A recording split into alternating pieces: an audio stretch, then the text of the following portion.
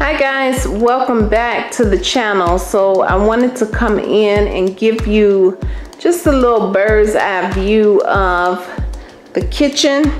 So it's pretty nice size, if you will. It's big enough for me. So you have the door that you come in right here, and then you have your window area here. I didn't want to put any curtains up because I didn't want it to feel closed in. So I wanted to leave it that open style.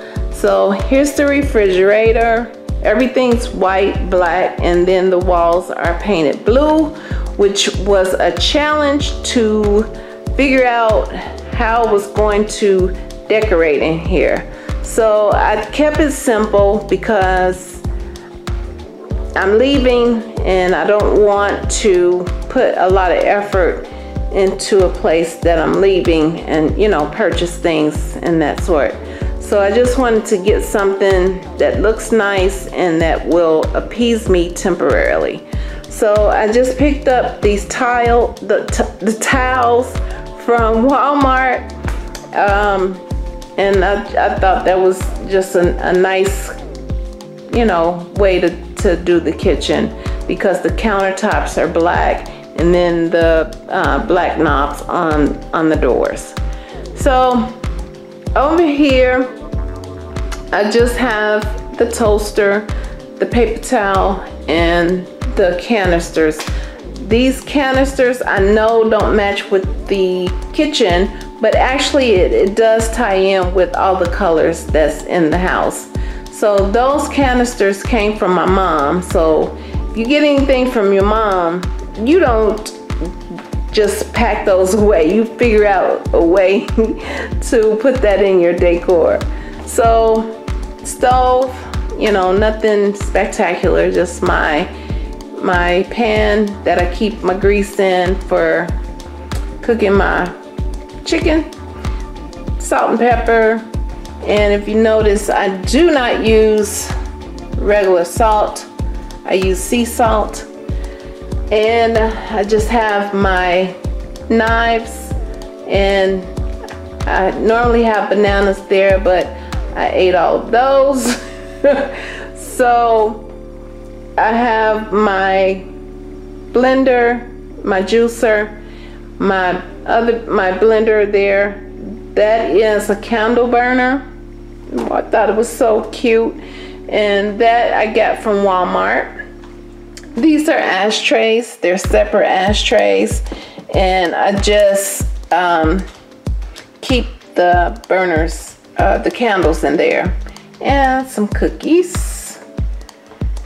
And I keep that. My coworker gave that plant to me, and it's a peace and happiness and serenity plant. And I'm telling you, I've never been one to be able to grow anything. I don't have the green thumb like my mom, but it's doing so well. So it was a little bitty thing when she gave it to me, and so I thought that was so sweet, because I've been going through a lot and she knew I needed something, and so she got that for me, and it's doing so well. And I absolutely love these cabinets here because they're see-through. So I thought that was a really nice touch in the kitchen as well. And then here on top of the microwave, I just have a dish, a glass dish, and I just put, you know, some rocks in it. And yeah, that's it. So that is my kitchen space. And on the wall, I have this oil painting that I got years ago, and I thought that it tied in with the scheme of things, and I put that right there.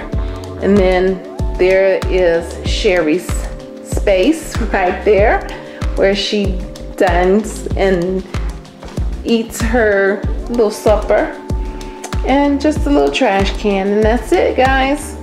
So thank you for coming along with me where I was able to display how I have things decorated in the mountains. Same type of deal anywhere you go. So, but many people wanted to see what houses look like, or what some of them can look like when you live in the mountains. All right, guys, I'll see you soon.